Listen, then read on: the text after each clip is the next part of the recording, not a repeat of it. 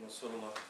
Allahu Akbar, Allahu Akbar, Allahu Akbar, Allahu Akbar, Allahu Akbar, Allahu Akbar, Awwalillahi alhamd. أعوذ من الشيطان الرجيم بسم الله الرحمن الرحيم الحمد لله الذي أنزل على عبده الكتاب واحلم يجل له وجه أحمده سبحانه وتعالى وأشكره وهو أهل الحمد والثناء وأشهد أن لا إله إلا الله لا شريك له وأشهد أن محمدا عبده ورسوله المصطفى اللهم صل وسلم على عبدك ورسولك محمد وأهله وصحبه وسلم. Alhamdulillah bil alamin. We thank Allah Almighty always. Especially Jumah is a tradition that started 1,500 years ago. So every Jumah that someone is keeping the guidance and the obedience of gathering on Friday, leaving everything and gathering on Friday, the blessings for this day multiplies every week from almost 1,500 years ago. Allah Almighty sends from the heavens, from the earth, everything in between, blessings on those people who leave everything and hasten to the mosque. And Allah Almighty addresses the common thinking people. He addressed the jinn that are present, and He addressed those whom they are obedient servants to Allah Almighty. And everyone has to hasten to the mosque because they also are ordered to hasten to the mosque, because every person, every jinn, obedient jinn, every servant, true servant of Allah Almighty, Allah Almighty sends for them, sends them something. You have to understand that 90% is inspiration, 10% expiration. That means Allah Almighty says leave everything, because nothing is more valuable than coming to get inspirations to your soul to be able to give your mind and your body direction for a stronger connection to your perfection.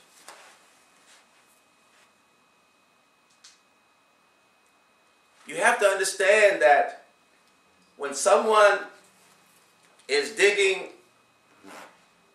for gold in the earth, all of the earth looks the same. It looks the same. But Allah Almighty inspires someone to dig here. It's the same thing with the oil. When you're digging for oil, every place, the land looks the same. It looks the same. There's no distinction.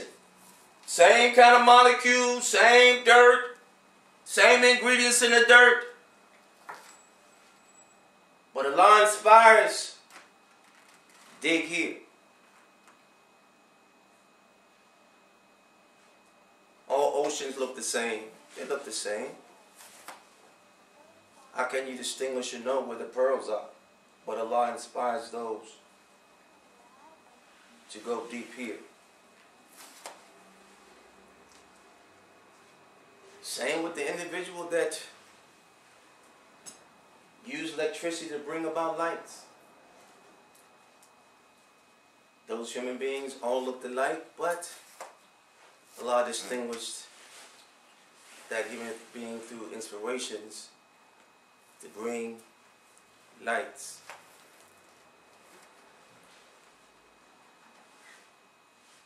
You have to understand that the greatest thing that's happening is within us, in ourselves.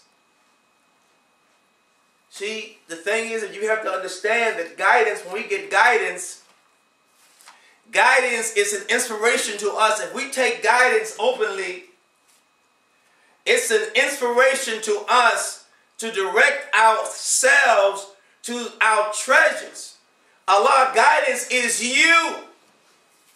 Why Allah said leave everything? People come to Jumah. Allah is saying, I'm giving you you. The jinn. Why are you telling the jinn, the good jinn, to come here? I'm giving you you. And those servants of Allah, those highly evolved servants of Allah, Allah is giving them, they know. But Allah is giving them more of who they are. You have to understand that when we live a life of lack and not having, we live a life of unhappiness, we live a life of poverty, we live a life of anger, we live a life of pride, we live a life of arrogance, we live a life of hatred. It means that we are not where we should be to get what we need to have, to do what we need to do. Something is wrong. We're in the wrong place at the wrong time. So guidance keeps you on your mark. It keeps you on your target. If you had a job and your job was downtown in a certain building and you went out to the suburbs every day and you put in 8 hours, you're not going to get paid from the job downtown because you weren't there. You were out there working somewhere else and they're not going to pay you. You don't work there. And the place where you're supposed to be not going to pay you because you weren't there. So on your application, it told you where to go. You were instructed where to go, where to be, where to show up. It's just that simple. That's where your income is going to come from. You have to learn how to mind your business. Understand what I'm saying when I say mind your business. Because when you're minding your business, you are mining in the right place to reach your treasures. You're busy minding somebody else's business, other people's business. Your treasures are not there. You have to mine in where the treasure is. This is what we don't get. So we take the guidance lightly and we always end up a day late and $1 short. Living a frustrated life.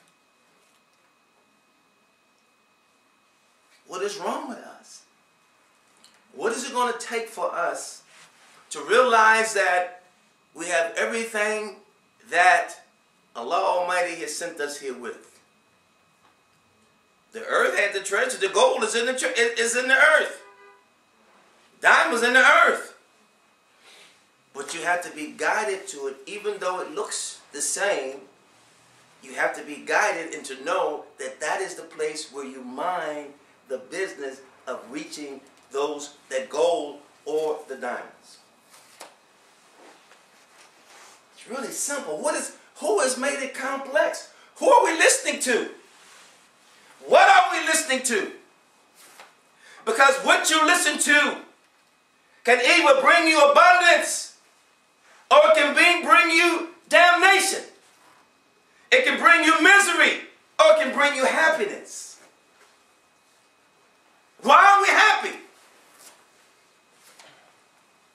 Why is it that people continue to go through the same old problems of not having?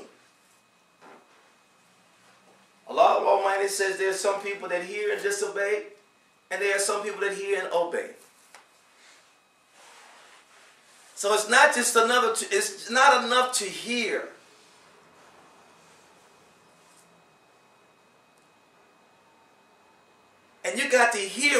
hear with obedience, you're going to hear yourself. You're going to hear what is you. You're going to hear where you need to dig for your treasures. You're going to know how to mind your business. Otherwise, if you listen and you don't obey, you're going to be digging somewhere else. And you may be digging there forever and not reach anything. That's all it is. It is just that simple.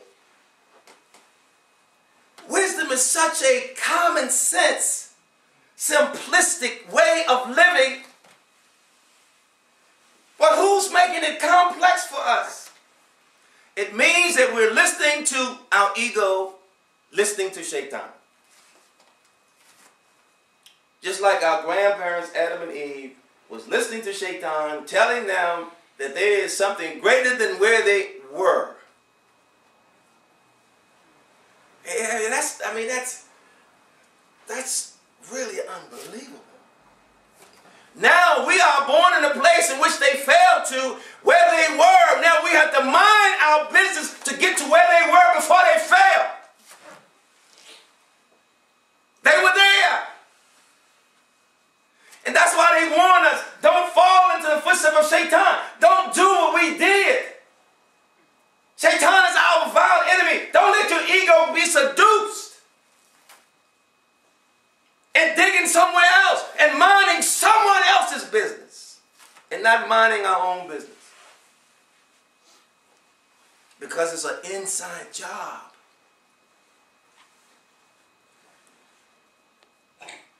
Don't you know where you are is what you attract? You look at the people's lives, I never have anything. So if it ain't one thing, it's another. Well, that's you. If you ain't one something, if you ain't one thing, you're another. You're attracting that in your life. You want to track what is you, what is of you. Stay on track. Stay on track in yourself. Stay disciplined. See, because if you look for your treasures outside, you're looking everywhere. Everything you're looking at outside of yourself is not of you. It's not lawful for you. Because you may look outside yourself for the treasure, it may be something that's going to affect you within yourself. The world should be lived and affected by within you, not outside of you. Because when you are minding your business within and you're receiving those inspirations in you, you're going to attract to you what is of you.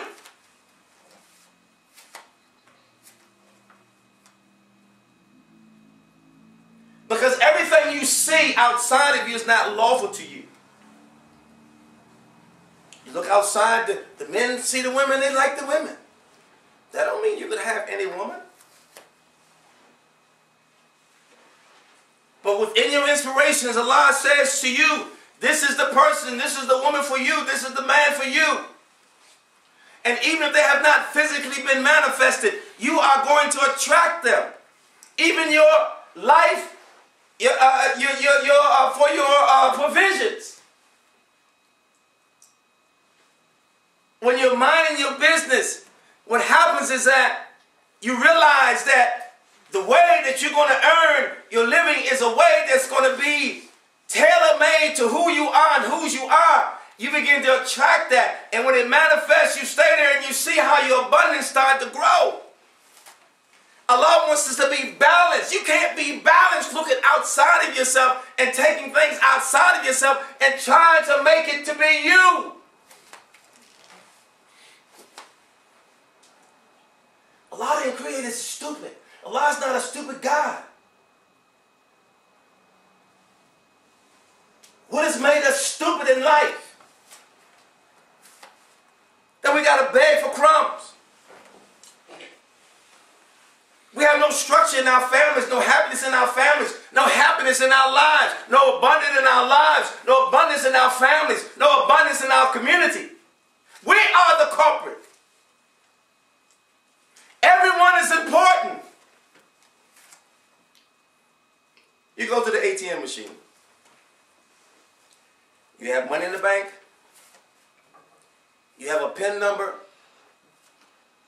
if one of those numbers is missing, you put the wrong number in your PIN, you don't get your finance, you don't get your money. That's the importance of a number. You go looking for an address to somebody and you got the wrong address, maybe one number off. Look at the importance of not knowing, having the right number. You're in the wrong place. Every human being is valuable. You have to see yourself as something significant and valuable. And that's why you have to mind your business. The grass is not greener on the other side. Drop your buckets where you are and make it happen for your life. Stop coming up short. Like you were just born yesterday, grown 20, 30, 40, 50 years old, 60 years old. Start with yourself. Mind your business and you will attract your abundance that Allah has sent you. Allah says everybody comes with their own provisions.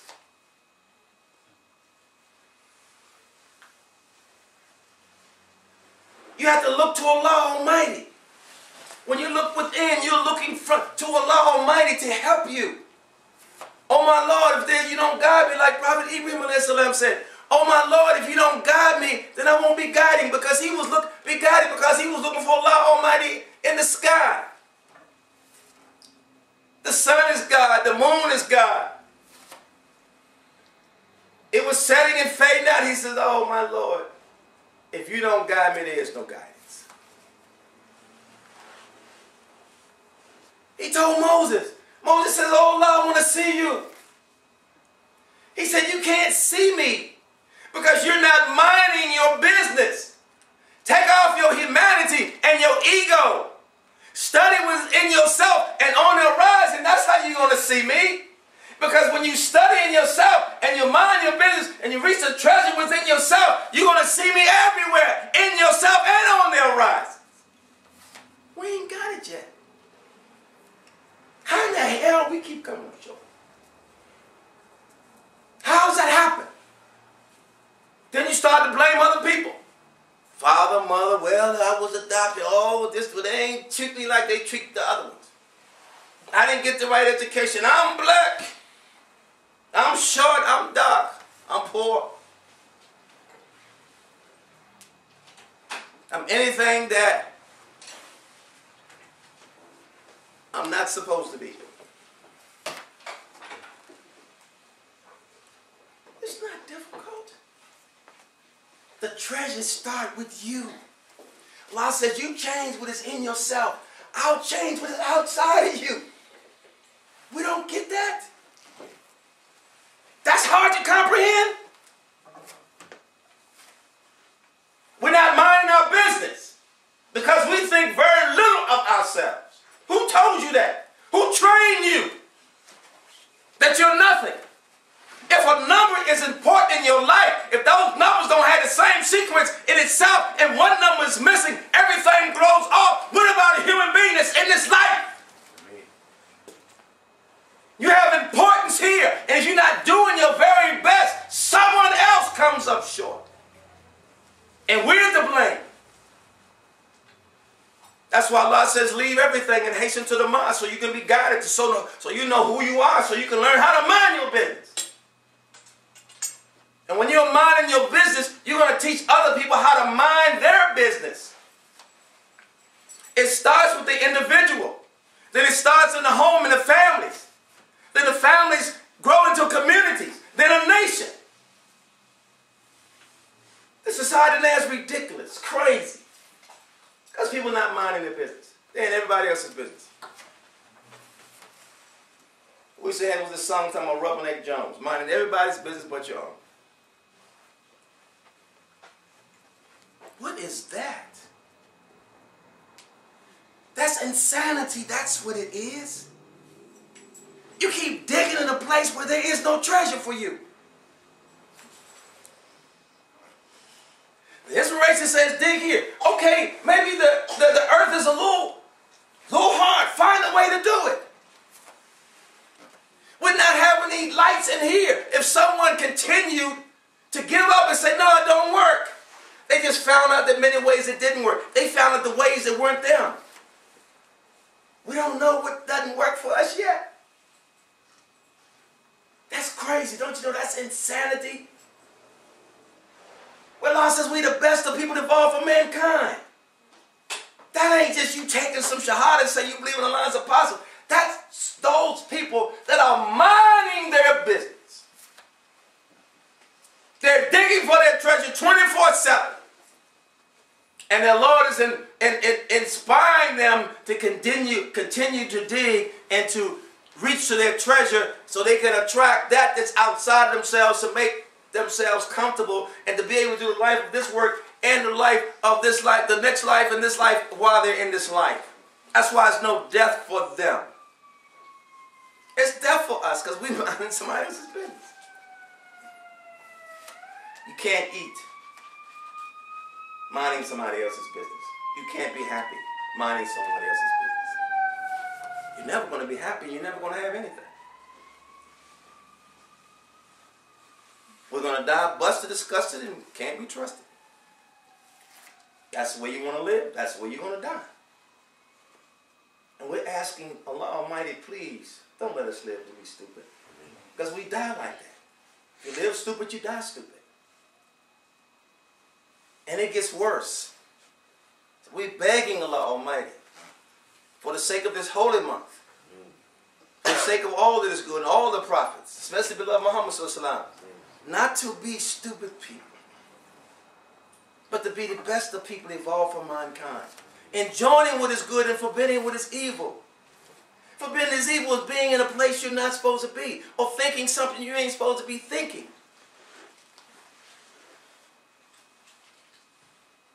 And rejecting guidance, that's what evil is. Because it brings evil. It brings association with the enemy of Allah Almighty, the ego and shaitan in this world, and our desires. That's what we're inviting in our lives. Don't you know hell is not having what you need to have to be able to have what you need to have. That's what hell is. And it starts in this life. Who are you listening to? What are you listening to? Are you applying what you listen to? How's it reflecting and showing up in your life? It should show up, everything show up in your life. If you're doing what you're not supposed to do and you're getting bad things showing up, when you have listened to guidance, you're going to blame guidance because you listened to it but you wasn't obedient to it. Now you're blaming guidance for your demise. Change your thinking. Just be disciplined. Stop living as stupid people. Allah didn't create us to be fools for nobody. We're here to represent Allah Almighty. Woman, not to speak about you.